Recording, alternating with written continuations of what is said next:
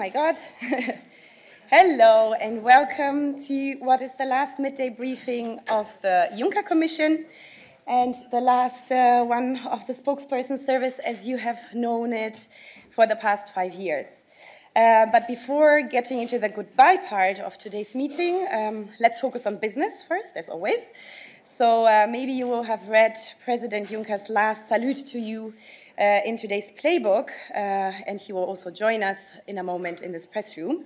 And since President Juncker already leaked some information on the newest Eurobarometer in the playbook, we have also now published it for everyone.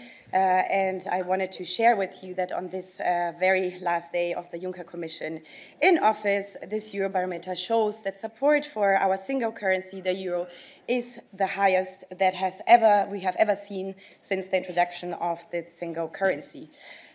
So it's a real pleasure to end this mandate on such a positive note with some positive news, and particularly as some of you will recall that President Juncker likes to refer to himself and the euro being the last survivors of the Maastricht Treaty. So as of Saturday, only the euro will be here with you as the last survivor.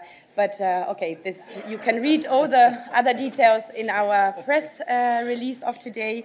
And without further ado, I will pass the floor to Eric, because I think he has also some announcements for you with regards to the future president for next week.